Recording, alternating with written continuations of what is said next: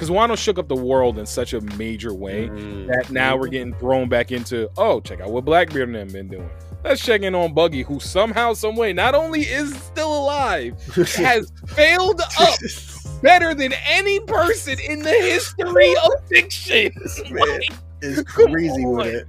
Like, for real, unintentionally is the worst thing. He's a yokai, bro.